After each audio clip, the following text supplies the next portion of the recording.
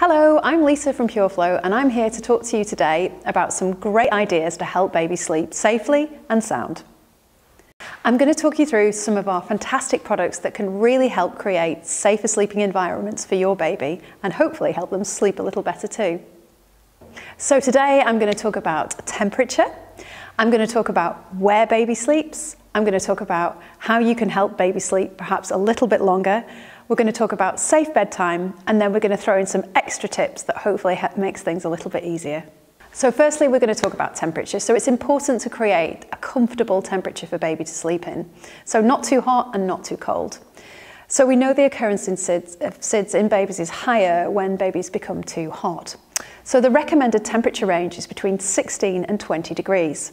It's not always easy to get that temperature, particularly in the middle of summer, but there are things that you can do to keep the room temperature cool and comfortable. So for example, if it's safe to do so, you can open a window, keep the doors open, keep ventilation, flushing in fresh, cool air to bring the overall temperature down. In the winter, it's tempting to use heating to get the room feeling warmer.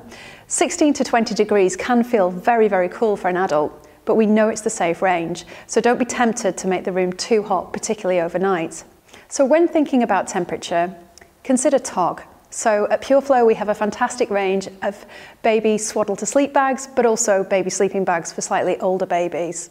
All of them use TOG to determine the appropriate use. So for a 2.5 TOG, you would use that most of the year round. In high summer or perhaps on holiday, you would use a half TOG. The important thing is to consider how to dress a baby with the TOG of sleeping bag. All of our products come with a safe sleep guide, so they can tell you how to dress baby accordingly. Do remember that some manufacturers may give slightly different advice around what to dress a baby with, so it's really key to look out for that. A digital thermometer, such as the Purflo thermometer, will tell you intuitively whether a room is too hot or too cold. It has a digital reading, but also it uses colour to denote the room temperature. It's a really easy, immediate way when you're checking on baby regularly to make sure that the room isn't getting too warm. And if the room is getting too warm, you can make adjustments. So where baby sleeps?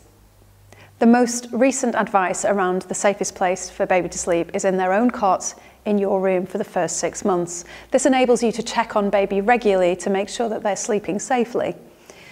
Their own cots can be a bedside crib or a Moses basket or even just an ordinary cot, but their own sleeping space is really important. Health guidelines do recommend not to co-sleep with your baby. If you want to create a more cozy environment for baby to sleep, then you can use a product such as the Sleep Tight Bed. This reduces the space inside the cot and helps baby feel secure and mimics the womb. You simply place this inside the cot at the bottom of the foot, so in the feet to foot position. The swaddle is another great idea that mimics the womb, so it makes baby feel secure by almost cuddling themselves. They're retained in a small space and they just tend to settle much easier and sleep for much longer. Baby sleeping bags are a great transition from swaddle to sleep bags, and they basically mimic all the things from the swaddle, but obviously with the baby's arms out. Ensuring your crib or cot is free of any loose blankets or teddy bears or anything in the cot that could be soft and form around the baby's face. We're looking at ways in which we can obviously reduce the risk of overheating, but also suffocation. Health professionals advise that a baby should sleep on their back. It's the safest place for baby to sleep. So check baby regularly, keep popping in the room and making sure that they're in the correct position.